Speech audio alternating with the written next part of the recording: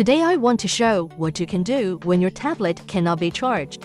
First, we should confirm whether it is a software failure or a hardware failure. Connect the charger to the device. You can plug and unplug it several times to see if the charging icon is displayed on the device.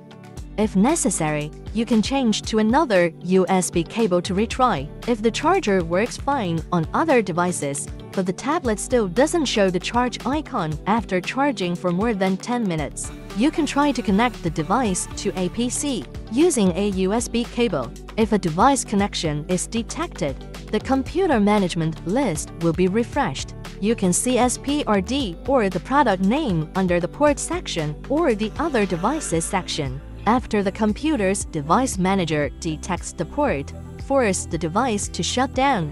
Keep pressing the volume down button and power button for 12 seconds or longer to force the device to power off.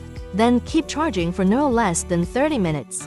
If the device manager list does not respond, there is a high probability that the hardware is faulty. The device can be sent to the repair center for inspection and repair. If the computer's device manager does recognize the device, please perform a factory reset or rescue your tablet using the Software Fix application. Remember to back up your data before performing a factory reset or rescue, since your data will be cleared during the process.